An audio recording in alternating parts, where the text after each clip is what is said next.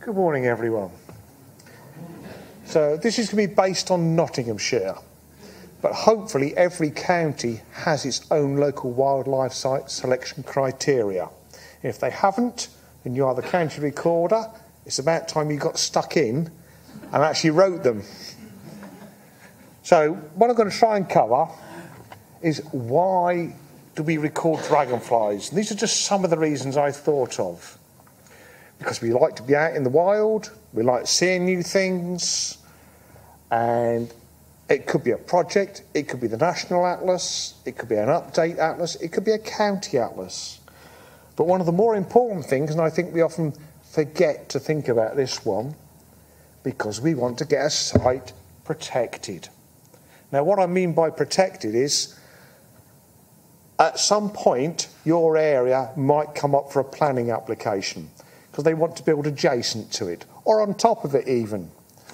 And so if you've got your site protected, it might make them think, stop, because they've got to spend a lot of money to either translocate it, which is damn difficult to say the least, or not build up quite so close and incorporate it into a feature within the new build that they make use of.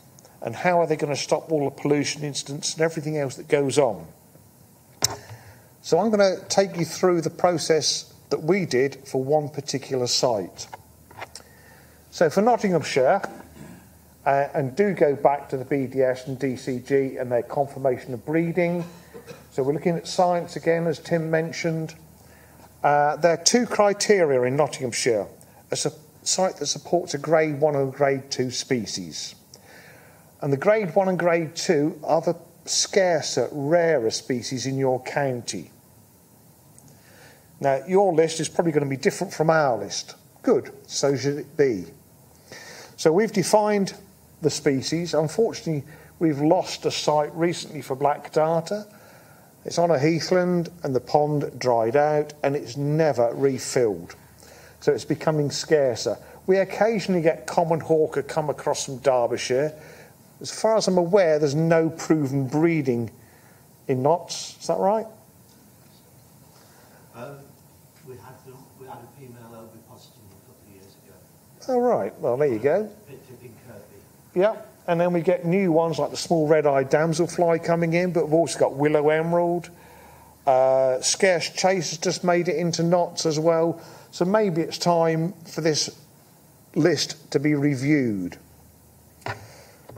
Criteria 2 is any site with a total assemblage of 11 breeding species. So you do need to go out and observe, but you also need to collect the exuviae as well. You need that proof of breeding. So there we are, Benley Marsh. The viaduct you can see in the mirror image, and just the little stanchions, is a grade 2 listed building. It's used to carry a railway. It's now just been opened up as a walkway to connect two parts of Ilkeston and Horsworth, and you can walk across the top of it. But below there are 3 ponds, about 25 metres square each pond, and they were limed deliberately because immediately adjacent to it they used to have a coal processing plant. And the coal processing plant used to wash the coal and the water became acidic. The water was then pumped into here, so deacidifying the water. So these are called deacidification pits, before the water then flows out just the other side the viaduct into the Erywash River. The Erywash floods quite a lot, so sometimes these are close to being level with the water of the river itself, especially just this last year. So I used to do a lot of walking around these ponds and used to do a lot of days out for the BDS. Unfortunately, work changed and habitats changed, life changed, so I don't do as much as I used to.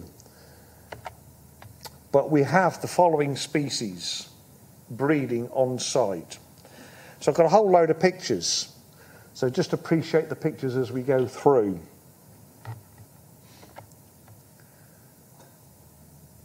I won't say all the pictures are mine, nor are they all, unfortunately, from the site, because some of them get out into the middle of these areas, and without some decent lens, and I'll be honest, I haven't got that sort of lens and money, you can't get them.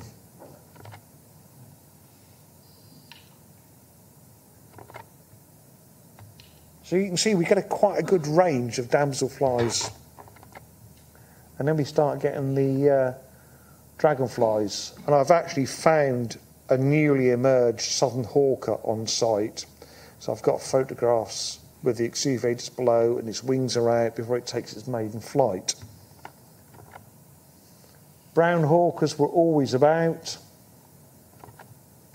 Migrant hawkers are always there. And that right one, just above where the three ponds are, they created a new bypass for Orsworth. They created some ponds.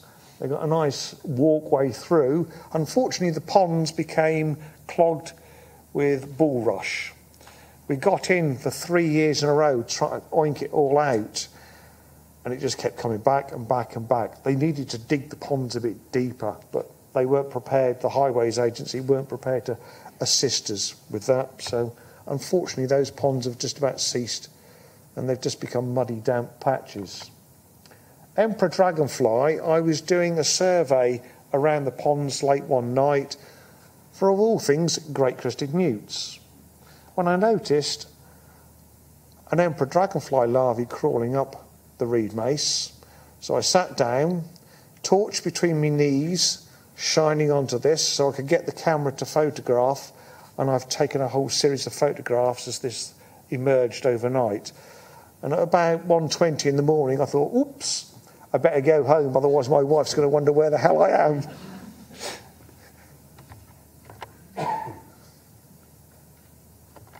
So when I first started collecting exuviae, Dave Price is here, he actually came across and helped me identify some of the earlier exuviae I collected. It's then I started, hang on, I'll go and buy this book and that book and all the rest of it and start to learn how to do it myself. This is one of the scarcer ones, and I think I've only managed to collect one exuviae for black-tailed skimmer, but we could often see them on the bare ground around the ponds. Ruddy darters, along with common darters. And there we go, there's just a complete list. So we've got more than 11 species actually breeding. Now some of them, like the smaller damselflies, are a bit difficult to find the exuviae. So as long as you can record good numbers of those, year after year after year, you've got a reasonably good chance that they are breeding on site. So, armed with all this information, we then went to the Notts Biological and Geological Record Centre. This is the date, these are the species we recorded them, these are the exuviae we've found, and presented all the information. They then take that to their board, and it was designated a local wildlife site. It used to be called a SINC, a Site of Importance for Nature Conservation, but most counties are moving towards the LWS these days, so they're all consistent. So if you have the time and skills also, these sites often have a lot of other species that help to make it a more rounder, broader picture. And on this particular site, we had reptiles, amphibians, mammals and other invertebrates. So we had frogs, we had water voles, and of course they're scarce and very hard to find these days. I'm not saying they're still there, but they were when that photograph was taken. Grass snakes, and I've got a metre long grass snake skin that was shed and left, so I've still got that. And great crested newts. And just as a bit of a precaution, just down the road by about 600-700 metres from where the three ponds are, they were putting in a new piece of road, connect the Orsworth bypass to a big shopping centre. And I happened to know someone, and they said, "Oh, are you free? Could you help us?"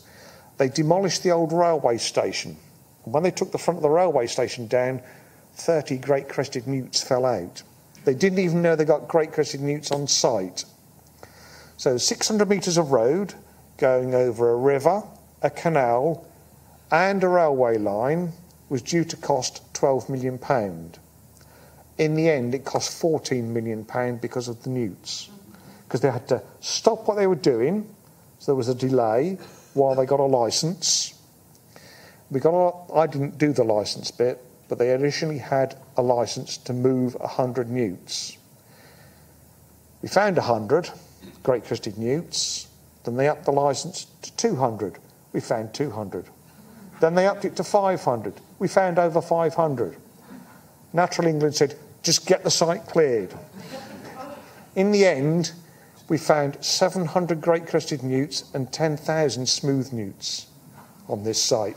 They also had water vole, so there's a whole load of habitat being created that will obviously benefit dragonflies as well.